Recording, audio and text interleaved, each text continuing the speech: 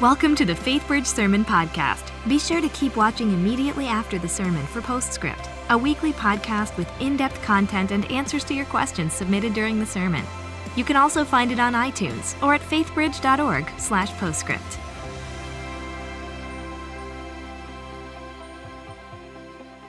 Well, howdy. Hey, it's so great to be back here at Faithbridge. Again, my name is Timothy Ateek, and I'm the director of Breakaway Ministries in College Station.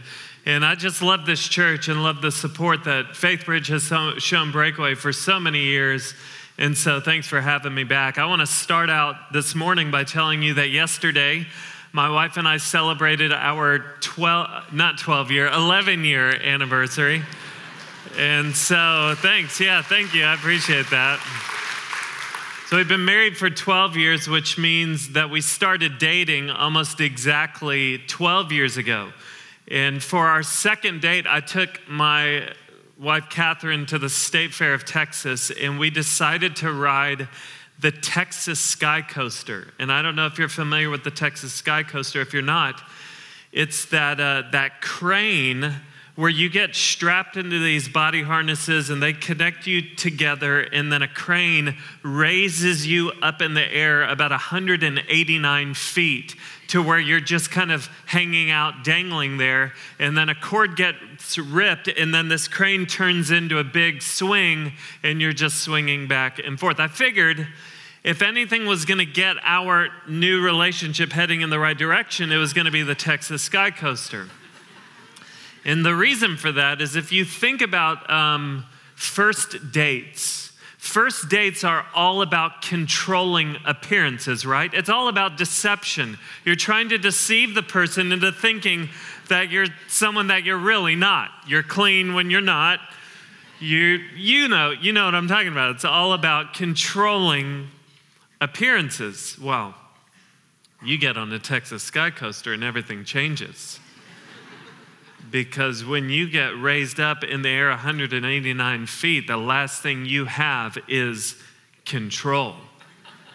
So if you want to know something about someone, if you want to learn what someone's like really quickly, just take them on the Sky Coaster and see how they respond to having no control. All right? Just go to the State Fair and just sit and watch how people handle riding the Sky Coaster. I'll tell you how I responded to being in a situation where I had zero control. What I did was I just involuntarily started singing.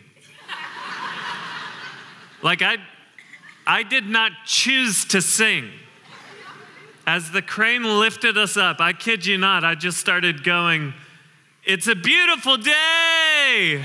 Skies roll, it feels like a beautiful day." And just impressing the heck out of Catherine. And then the cord got ripped and we started swinging. And I involuntarily, I don't know why, but this is what I began to yell, and it could probably be heard all over the State Fair of Texas. But as we were singing, I was screaming, "Oh, my gentle Judas." And I don't know why. I have no clue why. But that's what came out. This morning, I want to talk about how we respond to times in life where we have no control.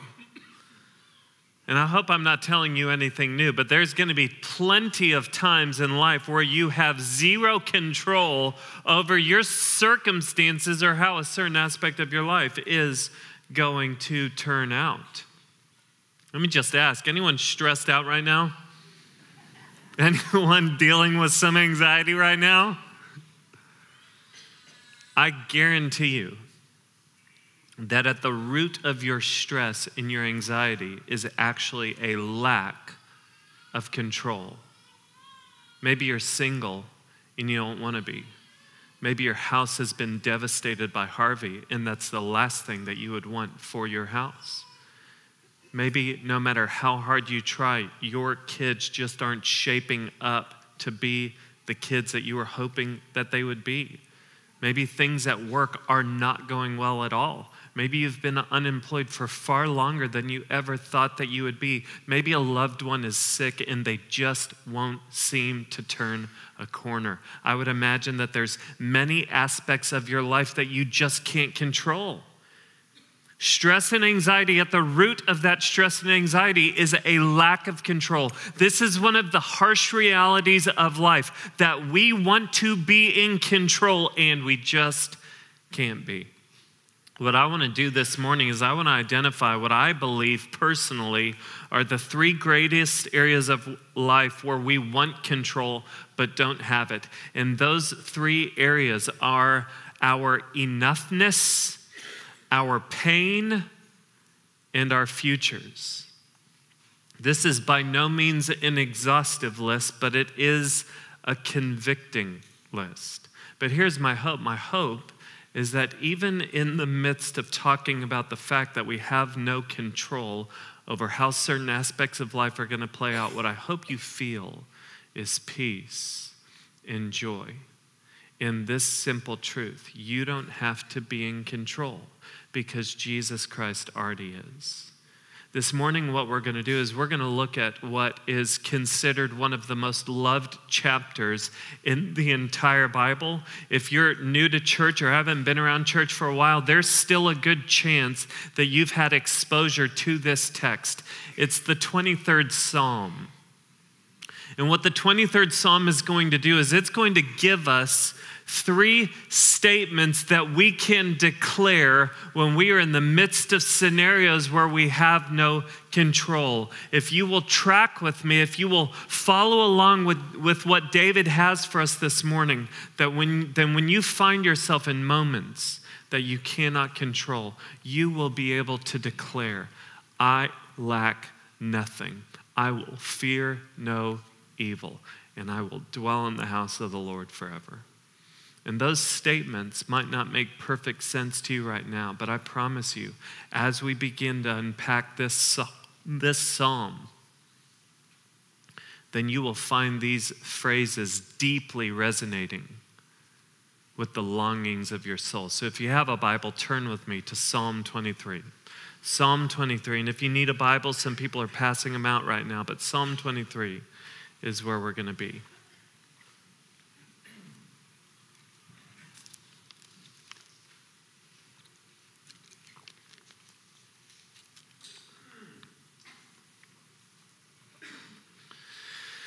Let me read through the entire psalm, and as we read, I want to pinpoint our three phrases and just tell you what aspect of our lives they're going to associate with. David starts out and says this, "The Lord is my shepherd, I shall not want." That phrase, "I shall not want," can also be translated, "I lack nothing." That's going to deal with our enoughness. He goes on and says, "He makes me lie down in green pastures. He leads me beside still waters. He restores my soul. He leads me in paths of righteousness for his name's sake. Even though I walk through the valley of the shadow of death, I will fear no evil, for you are with me." That's our second phrase. And that phrase has everything to do with our pain. He says, "Your rod and your staff, they comfort me. You prepare a table before me in the presence of my enemies. You anoint my head with oil, my cup overflows. Surely goodness and mercy shall follow me all the days of my life, and I shall dwell in the house of the Lord forever." That last phrase, "I shall dwell in the house of the Lord forever," has to do with our future. These three phrases could be phrases packed full of peace for your soul if you will allow them to sink down deep and impact the areas of your life where you have no control. What you need to know is Psalm 23 was written by David. David, early on in his life, was a shepherd. So he took care of sheep. And then later in life, he became the second king of the nation of Israel. And what you need to know is in the ancient Near East, kings were often referred to as shepherds. David starts out the 23rd Psalm by saying, "The Lord is my shepherd." Now that might be foreign terminology to us, but it was very personal for David. Because as David looked back on his time leading and caring for sheep, and then later in life leading and caring for the people of Israel, it prompted him to view God as his shepherd, to say, you know what, the Lord is the one who leads and cares for me. The Lord is the one who knows what I need. The Lord is the one who provides for me and protects me. The Lord is my King. Now, I want you to think about this. David knew what it was like to be someone in control. He was well acquainted with power and wealth. He had been in charge of sheep, but he had also been king of a nation. And yet, even as a king who had massive amounts of wealth, power, and control, his life was no different than anyone else's in the fact that even his life had moments and aspects that he simply could not control.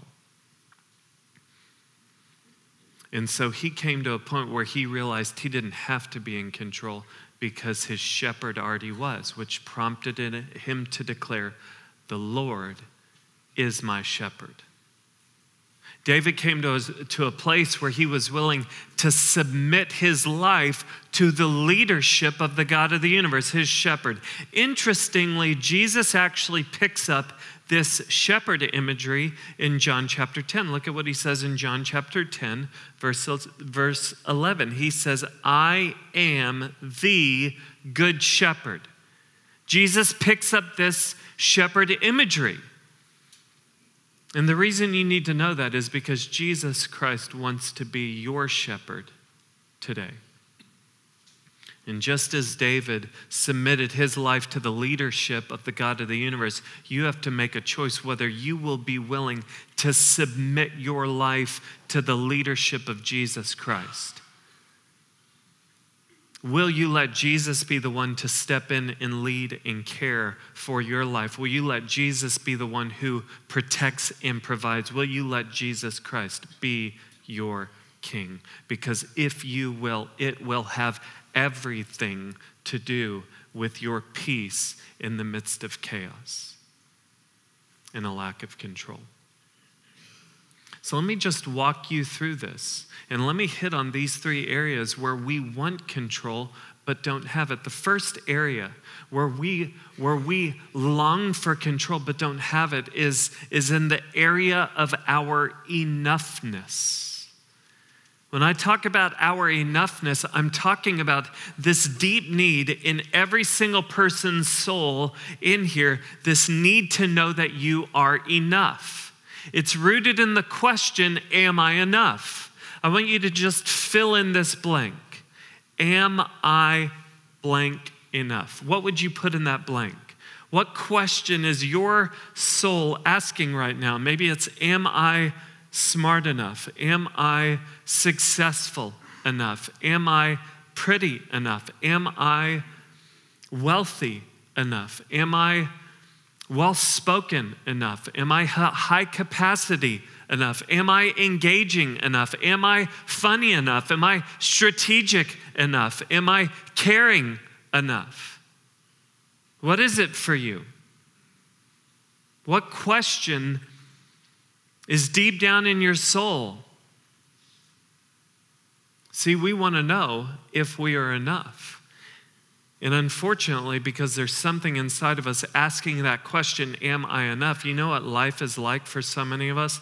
Life is just like one unending version of the TV show The Voice.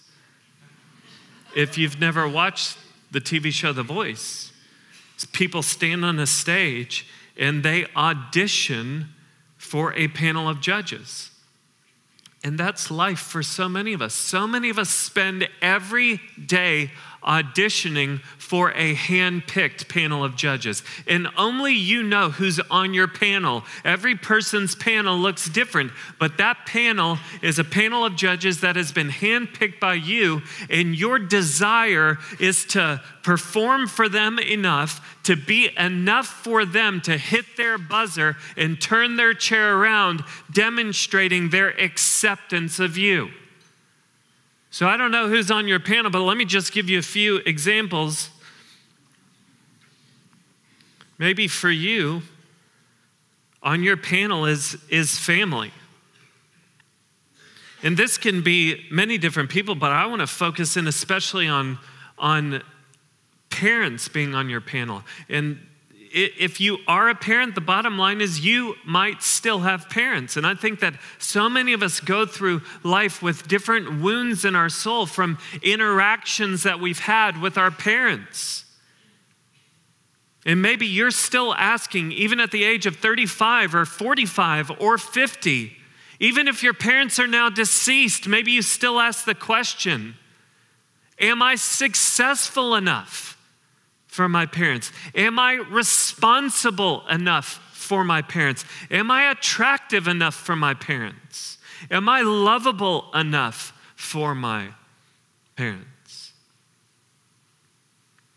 Maybe on your panel it's his or her, it's him or her. And maybe it's your spouse, maybe it's your wife or your husband, maybe you're single and it's a guy or a girl that you would love to date, but they're just not interested in you right now. You want to date them, but something deep down in you wonders, am I desirable enough? Maybe you wonder this with your spouse. Am I desirable enough? Am I captivating enough? Am I engaging enough? Am I funny enough for this person to truly want me? Maybe on your panel is an employer. And maybe something in you just wants to know, am I engaging enough? Am I competent enough? Am I distinct enough? Am I well-spoken enough? High capacity enough for this person to value me in this place of work? Maybe on your panel is God. I mean, can we just be honest and say that for many of us, we wake up feeling like we have to audition for God every single day, and something in us is asking the question, God, am I spiritual enough for you? Am I godly enough for you? Am I disciplined enough for you? Am I loving enough for you? Am I moral enough for you? And this becomes our life. We spend all of our days auditioning in front of a hand-picked panel of judges, longing to know that we're enough. But you know what the crazy thing is? The crazy thing is that we have zero control over the people on our panel. The reality is you might never be enough for your parent. And that's not your fault. It's possible that your parent is operating with such an unrealistic set of expectations that no one could ever measure up to them. It's possible that your parent is dealing with certain insecurities in their own life that manifest themselves in the way that they parent you. If you're single and you don't want to be, and there's a guy or a girl that you want to want you, you know what? People are weird when it comes to romantic love. People create these lists of expectations that they want for their future spouses. And so you know what? You can't make someone fall in love with you. We try and control the people that are on our panel of judges, and we just can't, but it promotes all types of unhealthiness in us. Like we become workaholics. We wear busyness around like it's a badge of honor. Our lives become very imbalanced, where we're working crazy hours, we're eating terribly, we're never exercising, and yet we wear that busyness around and that fatigue and that tiredness that I'm only sleeping 3 or 4 hours a night and then I get up and man, I just grind again. There is nothing noble about that. There is nothing noble about an imbalanced, unhealthy life. Many of us, we try and control the people on our panel, and you know what it does? It creates anxiety disorders inside of us. Just think about that word disorder. In our attempt to move toward order, we're actually moving toward chaos because we want to be in control. You need to know there is a much better way. There's a much better way. Look back at the text. Look at what it says in Psalm 23. It says, "The Lord is my shepherd, I shall not want. I lack nothing." Can you just feel the freedom and the relief and the release that comes from those words? I lack nothing, I shall not want. Can you just sense the chains that are tethering you to the audition stage kind of breaking apart? It's possible because you have a good shepherd who wants to end the audition of your life permanently. Look at what it says. Verse 2, it says, "He makes me lie down in green pastures." I can also read, he makes me lie down in places of rest, in green pastures. It says, "He leads me beside still waters," or waters of rest. He restores my soul, which means he insists on your soul flourishing in life. It says, "He leads me in paths of righteousness for his name's sake." He is committed to leading you to the best life possible. You have a shepherd who wants to end your auditions for enoughness. He wants to lead you to rest and peace if you will let him. What you need to realize is that the reason we're gathered here today is because we have good news to celebrate. We're not here to be more moral people. We're not here because attending church is a good thing. Attending church is a good thing, but we are really here because we are gathering around really good news.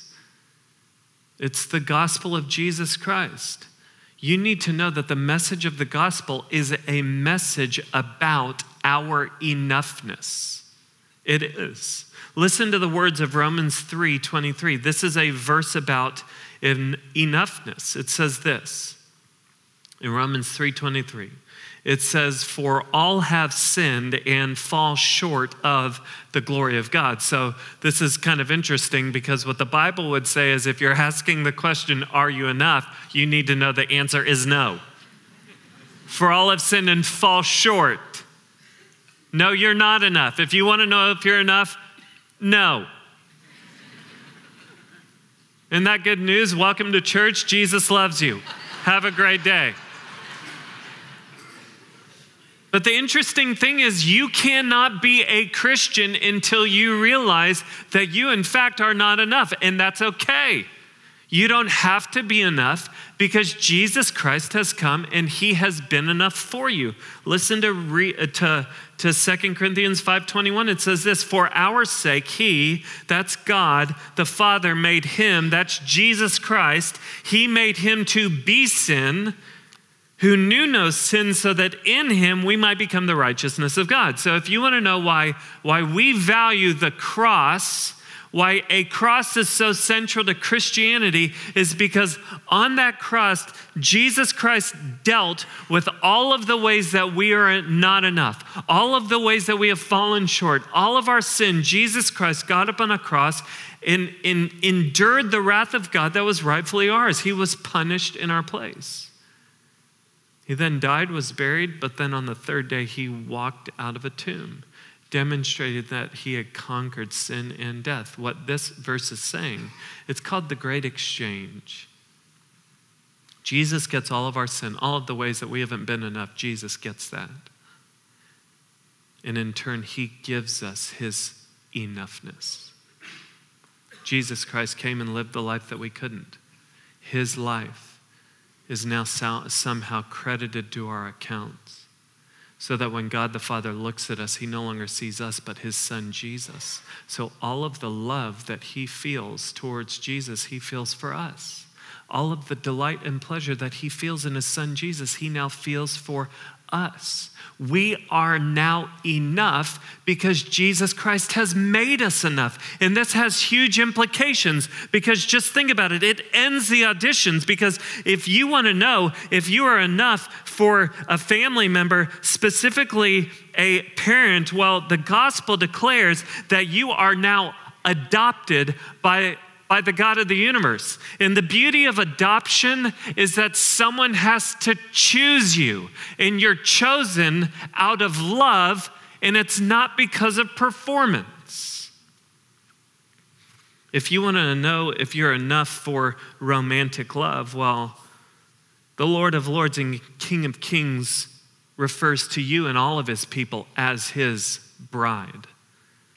If you want to know if you're enough for an employer, well, the King of Kings calls you his ambassador. He could change the world however he wants. He wants to do it through you. He makes you his representative. If you want to know if you're enough for God, well, God looks at you and sees that you are righteous because the righteousness of his son, Jesus, has been credited to your account. Jesus ends the audition. He cancels your season of The Voice. So when you find yourself on the Texas sky coaster of your enoughness, you know what you can declare?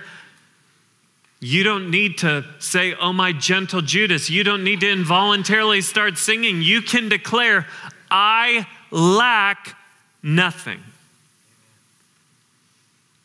The second area of our lives where we want control but just don't seem to have it is in regard to our pain. Hopefully I'm just stating the obvious, but there will be many times in life where you're going to find yourself walking through a valley. Pain is a reality of this life. Heartache, heartbreak, and loss happen. And I kind of see pain fleshed out in two different ways. There's unnecessary pain and there's unavoidable pain. Unnecessary pain is pain that comes from your compromising choices. It's completely avoidable. But then there's unavoidable pain, which means you didn't do anything to deserve it. You can't do anything to avoid it. It's coming for you whether you want it or not. So loved ones get sick, cancer happens, hurricanes devastate. And the reality is that there are probably hundreds of people in this room right now who feel like they are in the midst of a valley. I mean, let me just ask, and you don't have to raise your hand if you don't feel comfortable, but if you feel like you are in the midst of pain or walking through a valley right now, would you just slip up your hand real quick? That's great. Several hands going up. Thanks for being honest. If that's you right now, if you feel like you're in the valley right now, there's two things that I want you to know. Number one, I hope you can look around and see you're not alone. But the second thing that I want you to know is that your tendency is going to be to try and control your pain. You're going to try and control it. Look back at what the text says in verse 4. David says, "Even though I walk through the valley of the shadow of death, I will fear no evil." Here's what I want you to notice. It says, "Even though I walk through the valley of the shadow of death." Doesn't that sound interesting? That he's walking like he's not in a hurry, like he's just taking his sweet loving time in the valley of the shadow of death. That's not how we tend to deal with pain. When we find ourselves in the valley of the shadow of death, we want our verse to read, "Even though I am running for my life through the valley of the shadow of death, even though I am doing my best to claw my way out of the valley of the shadow of death." That's how we want our verse to read, because we want to get away from pain as quickly as possible. So we try and control our pain, and there's 4 ways that I think we try and control our pain. These are your options if you're in the midst of a valley, or when a valley comes, you've got 4 options. You can numb it, you can suppress it, you can fake it, or you can embody it. Some of us try and numb our pain. We numb it by drinking too much. We numb it by spending too much. We numb it with prescription pills, starving ourselves, harming ourselves. We try and numb it. Second way that we can deal with pain is we try and suppress it. So what we do is we try and busy ourselves. We pack our calendar full. We work really late so that we never have to think about what's really going on in our hearts. Third way we deal with pain is we fake it. We try and tell our pain, you're not going to get me down. And so we show the world, no, I'm good. I'm fine. This doesn't affect me. In the meantime, your soul is decaying. Fourth way we deal with pain is we embody it. Like we make pain our anthem. And it manifests itself in bitterness, in anger, in resentment toward the world. You know what? You can do one of those four things, but the thing you have to realize is that even after you do any of those things or all of those things, your pain will still be there. It'll still be there. There is a better way. There's a better way. Look at what the text says. It says, even though I walk through the valley of the shadow of death, I will fear no evil, for you are with me. Your rod and your staff, they comfort me. Here's the better way. What you need to realize is that when you find yourself in the valley, if you're not in it now, it will come one day for you. When you find yourself in the valley, the better way is to realize that your good shepherd is in the valley with you, leading you, caring for you, comforting you, providing for you. And he is committed to walking every single inch of your valley with you. And the beauty is that our good shepherd, Jesus Christ, never wastes pain. Do you realize that? Like he never wastes a drop of hurt.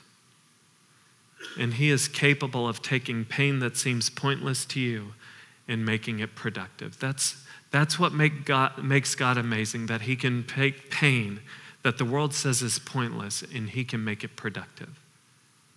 And I promise you, if you will cling to your shepherd, you know what you might see happen in your life? You might see this ever-increasing intimacy and influence flowing out of your valley. Look at what David says. He says, I will fear no evil, for you are with me. You know why I find that interesting? Because in the first three verses of Psalm 23, what word does he use? He uses the word he. He makes me lie down. He leads me. He restores me. He leads me in paths of righteousness. But then we find him in the valley of the shadow of death. He says, I will fear no evil. Why? For you are with me. Do you see the movement towards intimacy? It's as if David's valley has been a breeding ground for closeness, for intimacy with his shepherd. He's moved from he to you because he knows that his shepherd is in the valley with him. I promise you, if you will cling to your shepherd, don't be surprised if you see God move in ways that you would never get to see him move if everything in your life was just working out how it should work. Don't be surprised if you get to experience him providing for you and giving you unexplainable joy. Even when you're hurting. New levels of intimacy, but not just intimacy, also influence. Look at what it says in verse 5. He says, you prepare a table before me in the presence of my enemies. You anoint my head with oil. My cup overflows. This is interesting that it says, you prepare a table before me. Where? In the presence of my enemies. That's just an interesting picture. That God is kind of playing waiter or waitress and he's kind of prepping a table while all of your enemies are just sitting around thirsty for your blood. That's just an interesting picture. But the deal is anytime God prepares a table, it's usually a feast. And it's always full of joy and laughter. You know what this means? It means it doesn't matter what is coming at you right now. God can still have joy waiting for you in the midst of your enemies. And a lot of times that joy comes from God giving you greater influence in the midst of your pain. I love what a guy named Levi Lusko says. He says that God wants to take your pain and turn it into your platform.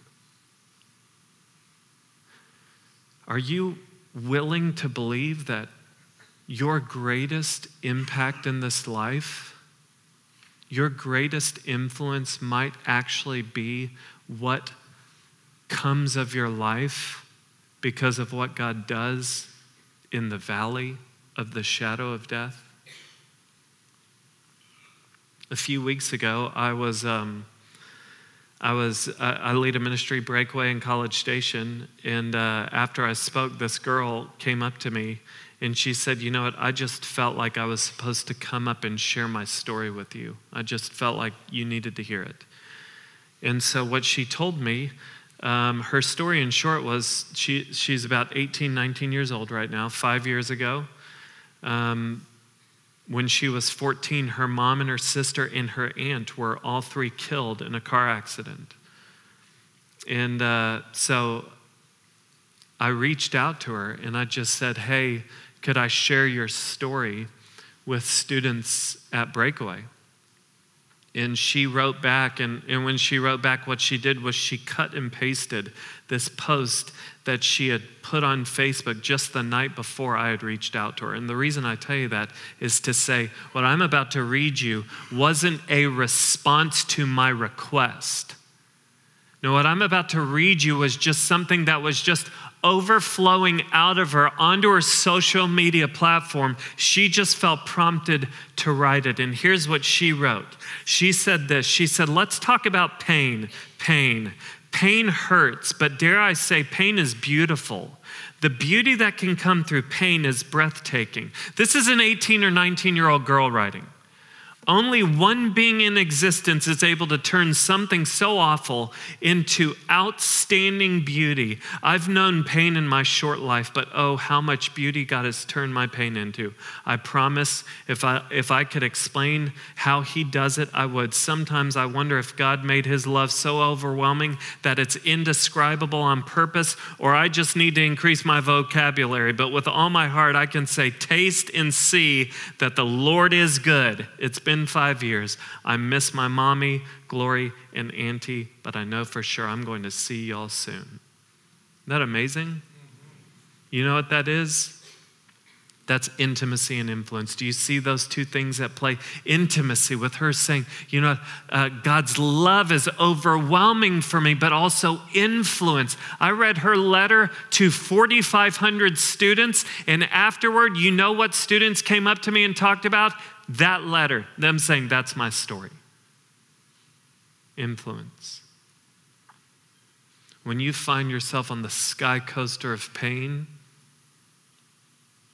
you know what you can declare? I will fear no evil, for you are with me. The last aspect of life where we want control but don't have it is when it comes to our future. Anyone here honest enough to just say that you're stressed out about your future? It's okay, you don't need to raise your hand. We stress out about our future. We stress about the future of our kids. We stress about the future of our careers. We stress out the future of our finances, our portfolios. There's plenty to stress about when it comes to our futures, and we want to control our futures. If you're single, you might settle for the wrong relationship.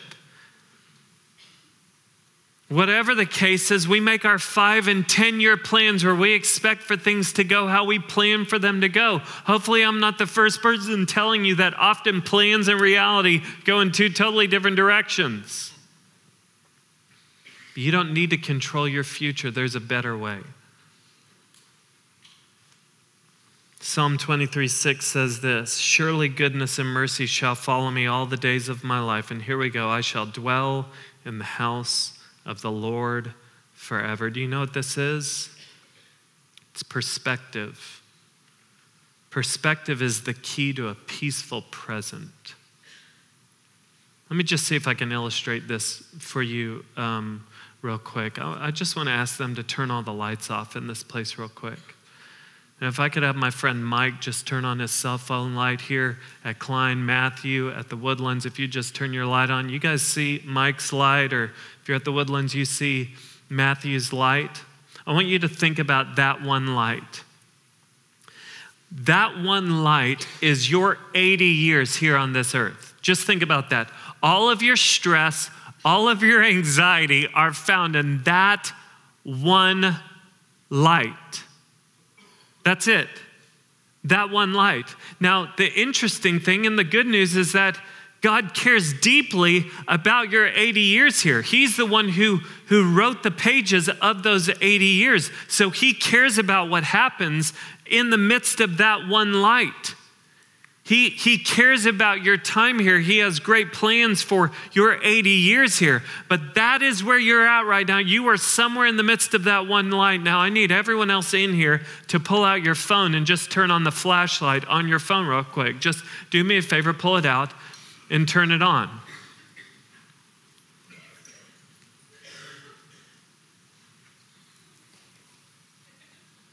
Some of y'all are trying to figure out how to work the flashlight for the first time ever.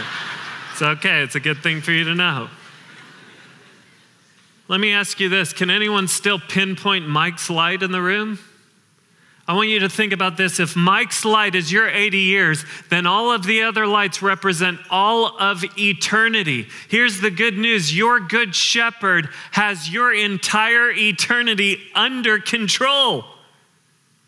Listen to what Jesus says in John 14. He says, let not your hearts be troubled. Believe in God, believe also in me. In my Father's house are many rooms. If it were not so, would I have told you that I go to prepare a place for you? And if I go and prepare a place for you, I will come again and take you to myself, that where I am, you may be also.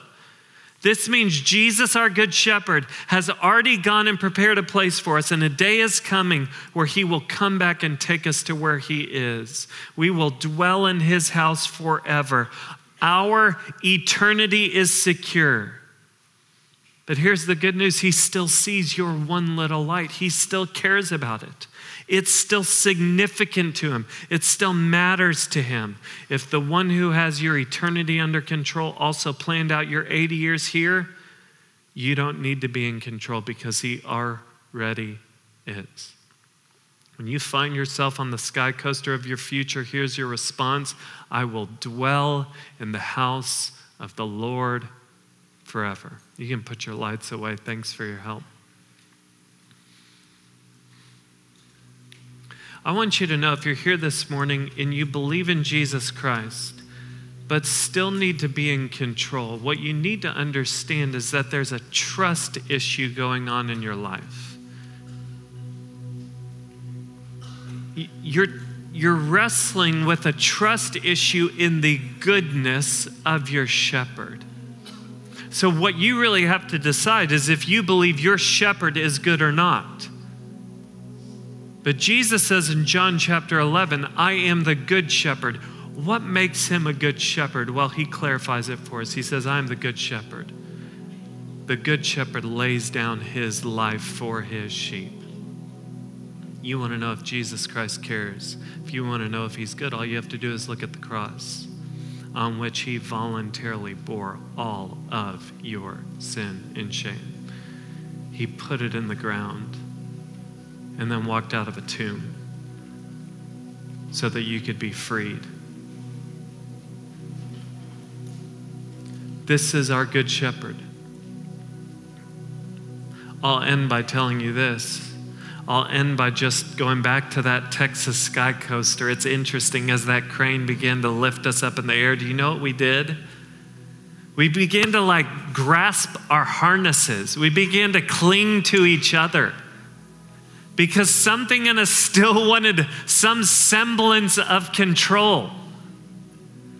But can you imagine how ridiculous we must have looked to the people on the ground as we sat there and we're basically giving ourselves self-hugs because we wanted to feel like we're in control, even though we had zero control. You know what the only proper posture is when you're riding the Texas Sky Coaster?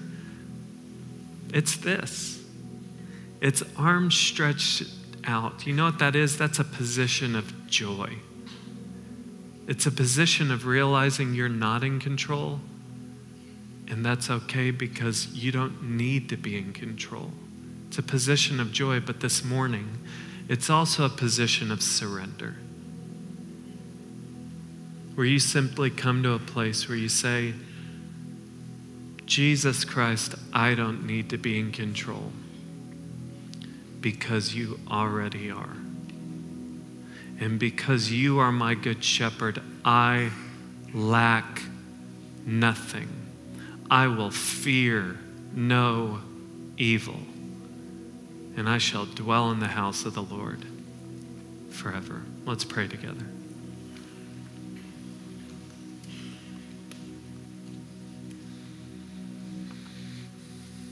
Lord Jesus, we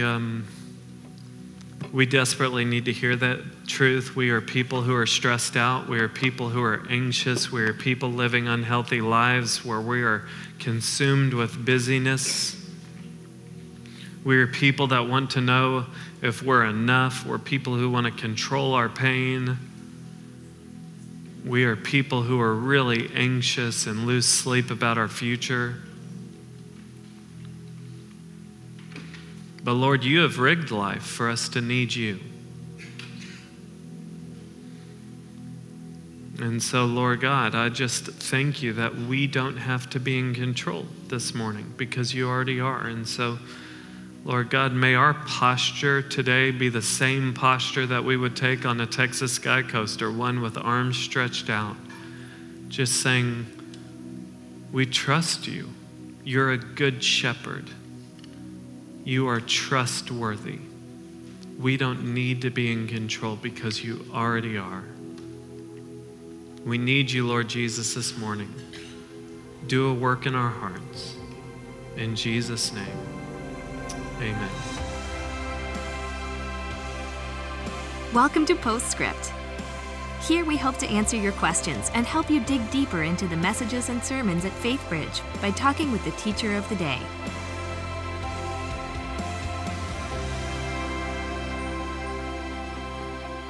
Hello and welcome to Postscript. My name is Adam McIntyre and I'm joined today by Timothy Ateek, who just preached a sermon on Psalm 23 called Who's in Control Here? Timothy, thank you so much for being here with us today. Yeah, I love being back at Faithbridge. Oh yeah, it's always a party. Yeah. So we have a few questions that came in, mostly about talking about pain. And so at the end of your sermon, you talked about a letter that a young girl wrote that you shared with Breakaway, in which she said that her pain became a platform. Yeah. Could you elaborate on that a little bit, how pain can become a platform? Yeah, well, if you think about it, I mean, pain is a part of everyone's story. Right. If it hasn't been, it will be at some point. And, you know, God never wastes your pain. He can take your story. And what I found with that girl's story is that it was so many other people's story as well. Right. They were coming up to me at Breakaway saying, that is my story. Mm-hmm. And so for this girl to believe she doesn't have a story to hide, but a story to tell, God gave her that story or allowed her to flourish even in the midst of her pain so that she can then share her story with others and point other people to hope in Jesus in the midst of the valley. That's right. And so I think it is a matter of saying, you know what, I wouldn't have chosen this story, but at the same time, I can't completely see everything that God can do through my story. So I'm going to trust that he wants to take my story and actually use it in other people's lives. And so I would hope, I encourage anyone, if God's given you a story that has pain in it, share it liberally. Right. Because you can't imagine the amount of people who are going to be like, okay, I've never shared this with anyone, but that's my story. I've gone through that. That resonates with me. And God's going to use it and give you the platform to point people to hope. That's exactly right. Yeah, and no one's going to avoid pain. No one's going to avoid suffering. Yeah. But if you can hear those stories of hope and how people came through suffering, And God was able to, bring beauty from ashes, that kind of thing. Yeah. It can be a witness That's right. to others. Absolutely. And so we have a couple practical questions Sure. regarding pain as a platform. Great. The first was maybe practical ways that we could recognize His will for us when we're given a platform through pain. I guess there's a lot of turmoil and chaos that can come when we're in the midst of pain. And so how can we recognize how He wants us to use that pain as a platform, practically speaking? Yeah, I think it kind of just goes back to what I just said of, like, I've got a friend who was in a severe accident and has for over a year now he's had to relearn how to walk. Oh, wow. And that's been his story. It's been the story of his family. And we sat at breakfast and he was able to just say, like, he realizes that this is his story and he wants to share it. He doesn't know where he's supposed to share it, Right. but he's available Right. to share it. And I think that when you come to a place in your heart where you just say, God, I'm available, Right. then you let God work it out. But that means, if you're available to share your story, then tell the church and say, hey, here's my story. I'm willing to share it, whether it means just sharing it with one person Right. or sharing it on a Sunday. I'm not seeking the stage. I'm just seeking to be faithful with the story God's given me. Absolutely. And so, there's I'm not a big fan of small talk. When you're in conversation with people and as you meet people, as you journey through life, if God's given you a story, be really quick to just point people to what God has done in your life and see what God does. I can't give specifics now because everyone's life is different, That's exactly but the main message is just be available and tell God that you are available. Right. And let Him open up the doors. Right. Well, and that's huge because especially when you're going through that pain, I don't think anyone's expected to be like, okay, here's exactly how I'm going to use what I'm going through right now as a platform. But we can always say, God, use me. Yeah. I'm available. That's it. Right. God loves to answer that prayer. Exactly. God, use me. It might not be what you want it to look like, but He delights to answer that prayer. Absolutely. Yeah, so make yourself available. Yeah. That's huge. And then the other question came from someone who wants to know about, so the pain their experience has caused a lot of anger, and their pain came from someone else. Sure. And so they want to know, okay, I know this pain can be used as a platform, but I'm having trouble forgiving that person who caused this pain. Sure. Do you have any practical advice for how that person can move towards forgiveness? Yeah. Well, you know what? I know none of the story or the background to this particular situation, but in my own experience with forgiveness, what I've found is that forgiving someone is rarely, if ever, a feeling. Yeah. You will never feel like forgiving someone who's really wronged you. And if you wait till you feel like forgiving that person to actually forgive them, you probably will never forgive them. Yeah. Forgiveness is often a choice you make despite how you feel. That's right. It's coming to a place where you realize that the person getting hurt the most by your bitterness and anger is actually you. It's not the person who wronged you, it's you. That's right. It's your soul that's getting eaten up. And so I think a lot of times when people think about forgiving someone else, they feel like to forgive someone, they're losing. Like if I forgive that person, I'm telling them they won. Right. You're giving up higher ground there. Yeah, exactly. Yeah. And that's not true. Right. What you're winning is your joy. You're winning your joy back. Yeah. And so, Jesus has set the model for us that He's forgiven us. We should forgive others. Forgiven people forgive people. It's easy for me to say it. Sure. It's hard to live out. But you know what? I believe forgiveness is an intentional choice you make to surrender your right to justice. Saying, I don't have to be right. I don't have to get even an apology or for this person to own up to everything. Just I need to keep my side of the street clean, which means I'm not going to let this rob me of joy anymore. I'm going to release this person and let God take care of the rest. And that's often a process. Yeah. That's Absolutely. not just like a overnight switch you flip and then you're done with it. For me, I went through a really traumatic experience where I forgave people, and then it was a constant discipline when bitterness would creep up to say, well, wait, I gave up my right Right. to bitterness. Right. Because I already forgave them. Yeah. So I don't have the right to be angry or bitter anymore. But I did. It's a, you know what you think determines how you feel determines how you act. Right. We want to do things based on how we feel, but you have to trace it all the way back to your thought. When you tell yourself, I've already forgiven this person, then your feelings will follow, and your actions will follow that. So That's right. Yeah. So forgiveness it's really an act of faith in which we're doing it out of trust and obedience. that's right. Rather than just I don't feel like it right now, and then we do trust that God will then use that forgiveness That's to right. transform our own hearts and hopefully to bring some reconciliation there. Yeah, that's incredibly helpful. And Timothy, thank you so much for being here. Really always enjoy having you here, and thank you all for tuning in. We'll see y'all next week. Thanks for joining us for Postscript. Help us keep the podcast interactive by submitting your questions during the morning services. Learn more at faithbridge.org/postscript.